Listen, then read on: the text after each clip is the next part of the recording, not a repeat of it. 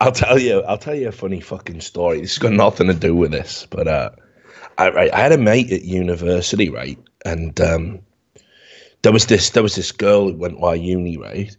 And she was like, everyone had told all these rumors about her being like a real freak in the bedroom. You know, she was into all sorts, like anything went. And a couple of people claimed that, you know, been mega lucky, right? And got to go back to her room, and you know, she had like this sex dungeon set up and all that, you know. Anyway, one of my mates, he come back and he said, "Oh, you know, I can't say her name. Give me a fake girl's name." Leela. Terrible. So he said, "Oh, you know that Is Leela." that terrible? It's just a terrible name, innit? But whatever, we'll do the story with that name. You know that fucking Leela, yeah? She's a fucking. It's all true, but it's all true. I've got a fucking story for you, right? So I said, "Down, all right then." And my mate Steve is telling me like you know, they had a few drinks and he went back to her room, and she had this like key on a chain round her neck, right? And she opened up this little chest and it was just full of sex toys, like just everything you could want in it. So you know, they're going at it, hammer and tongs, and fucking he's using dildos on and all that. And then you know them beads you put up your ass, Yeah.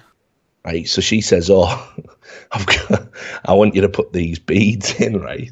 And what you're supposed to do is, at the point of orgasm, you know, you take them out, and it's meant to heighten the orgasm, yeah? Right.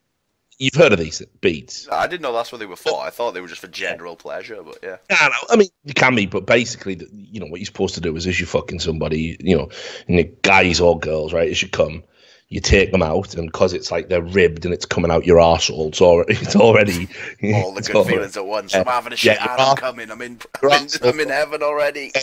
Your arsehole's already having a bit of a quiver, so it's all Giving you a blumpkin. yeah, exactly, basically, right?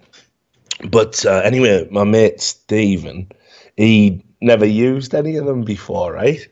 So he was like doing it from behind, and the beads were in, and he went. The thing is, Rich, I'd never used one of these before. So when she said, "Oh, take them out, take out the beads," I leant over, and it was like I was starting a chainsaw.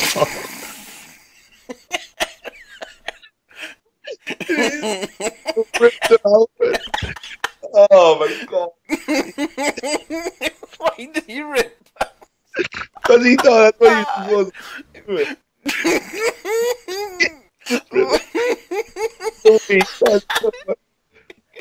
Started a chainsaw. When you said when he says that, it makes me think it didn't work first time. Like you had a ball and it stayed. Go a couple more revs on his cunt. Yeah, anyway, let's just fucking, without putting too fine a point on it, let's just say her ass wasn't prepared for that level of force, and things got pretty fucking messy and horrible, and he was instantly asked to leave. Like, just as a word of advice, like, be gentle with those fucking love beads, mate.